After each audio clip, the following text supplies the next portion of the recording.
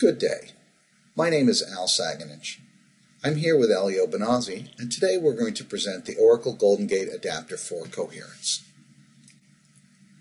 Today's presentation will start with an overall description of the technologies. That is, how does Coherence work by itself, and how does the database work by itself?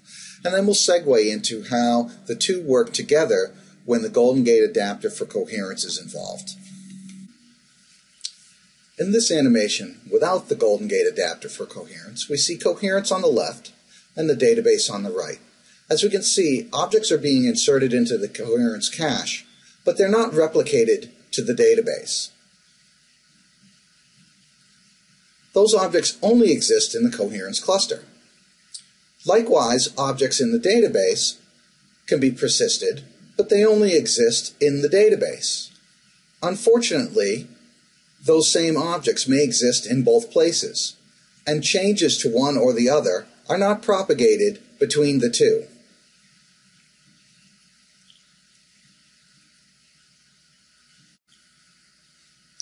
Now, if we look at the same animation with the adapter, we see it entering at the bottom. Objects entered into a coherence cache are then propagated via the coherence eventing mechanism to the other side, and those same changes are seen by the database. Likewise, objects entered into the database are propagated across the adapter and are seen by coherence. Using this mechanism, both sides see identical data at all times. Let's now look at an actual demonstration using Coherence 12c and the Oracle database.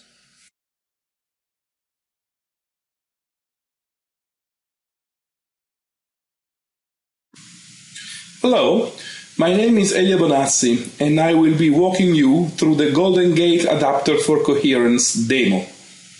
We will be using a simple Java application which monitors a coherence cache which allows users to store and retrieve employee information using put and get, and Oracle SQL Plus connected to a schema where the employee table is stored.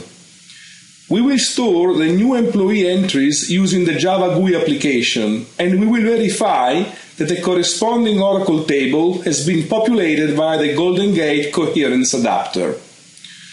On the other hand, we will insert new rows in the employee table, making sure that the coherence cache is immediately updated with the new entries. We will also perform updates and deletes and verify that those changes are propagated from the database to the cache and vice versa. Let's get started. The demo takes a few seconds to boot, opening a few windows. However, we will interact only with the coherence cache monitor on the right side of the screen and with Oracle SQL Plus that will be placed on the left side of the screen.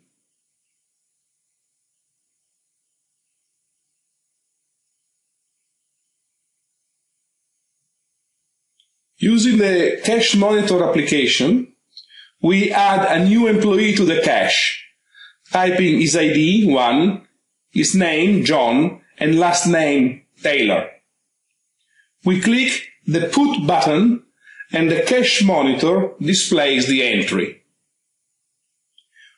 We make sure that the new entry has been automatically stored in the table via the Oracle GoldenGate Adapter by entering a select statement in the SQL Plus session.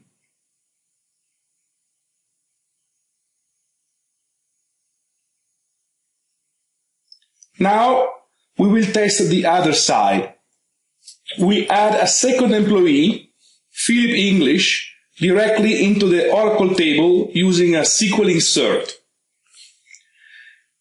As soon as we commit the transaction, the cache monitor on the right side of the screen displays the new entry. To be sure, we enter the number 2 in the ID field and we click on the Get button. The new employee is displayed in the cache monitor form. We see that insertions do work. Next, we want to test updates in both directions. In SQL Plus, we update the first name of employee number 1, changing his first name from John to William. As soon as we commit the transaction, we notice that the coherence cache is updated almost instantly. Using the coherence cache monitor, we add a third employee by the name of Elizabeth Norton. Once again, we verify in SQL Plus that the employee table now contains 3 rows.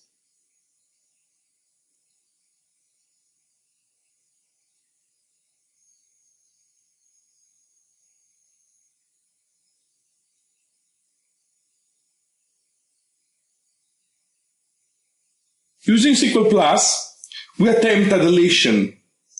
We erase employee number 2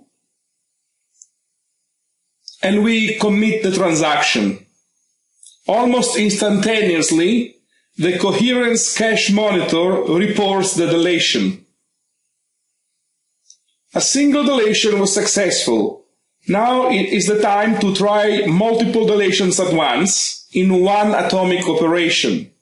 In SQL Plus, we delete the remaining 2 employees stored in the employee table. Again, as soon as the transaction is committed, the deletions are reported by the cache monitor. This concludes the demo.